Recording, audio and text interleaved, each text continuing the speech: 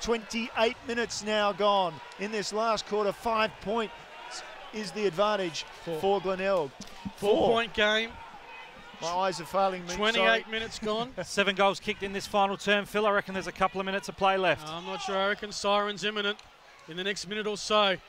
It comes to Young, who's been busy in the final quarter. End over end ball will end up 50 metres out.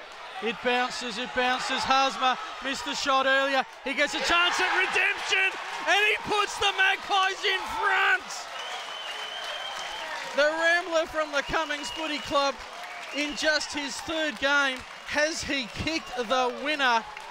It is Port Adelaide 14-11-95, Glenelg 14-9-93, almost 29 minutes gone, Port in front by 2. Yeah, amazing finish here at Glider Roll. Brilliant crumbing goal there by Hazma, as you said, Phil, the boy from Cummins. And as I look over my right shoulder, Buddha hocking up in the Port coach's box, along with assistant Darren Beer and Jacob Surgeon, all on their feet saying get numbers behind the footy. They're going to try and bottle this up and hang on for the win.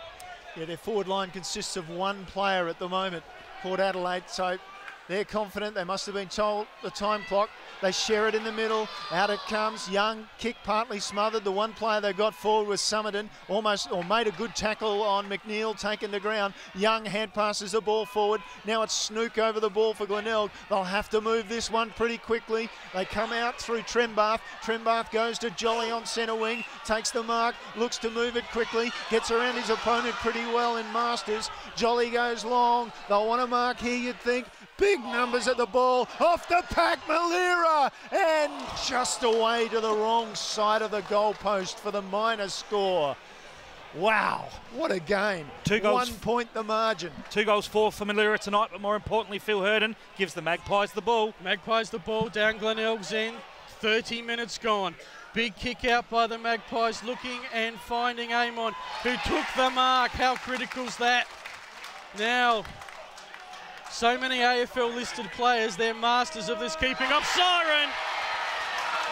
They've led for about 3 minutes of the whole game, but the Magpies have come from the cloud and keep their double chances alive with a nail-biting 1-point victory at the Bay. The final score, the Port Magpies 14-11-95, a gallant Glenelg 14-10-94. That final quarter went 30 minutes and 14 seconds. What a thrilling finish here at Glider and a fantastic victory for the Magpies. Brilliant finish there. Hazma, the hero, kicking the go-ahead goal.